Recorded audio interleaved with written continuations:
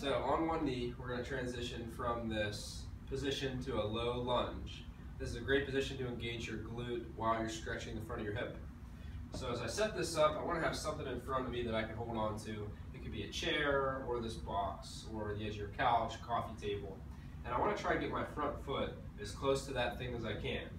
So my front foot is near the object that I'm going to touch, and my other knee is on the ground.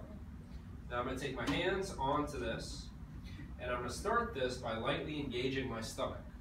Okay? Because I want my stomach to stay tense so I don't get any pressure on my back.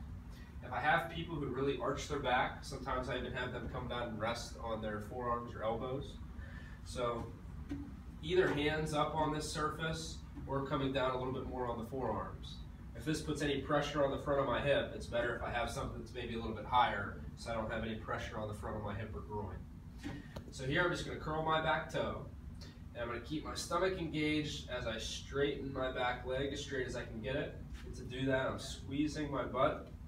And in the process, most people, when they squeeze that butt, they want to tense their back. So we're trying to use this surface in front of us to keep the stomach engaged and feel my stomach tighten and my butt tighten without any pressure or pain in my back. And I'll hold that for 5 seconds, and then I'll come back down. Like I said, if this is something that would bother you, or you do feel it in your back, sometimes coming down onto the forearms, having my back a little bit more flexed ensures that I don't tense through here. And this is something you want to try anywhere in the 5 to 20 times, holding each one for 5 seconds. Now the next step to make this a little harder would be to straighten the leg and then let go. And hold here, and then maybe come back down and take a break. Or I could do this whole thing without holding on to anything. I could put my hands on my knee, which would be a little less support than this, or I could just do it without even touching.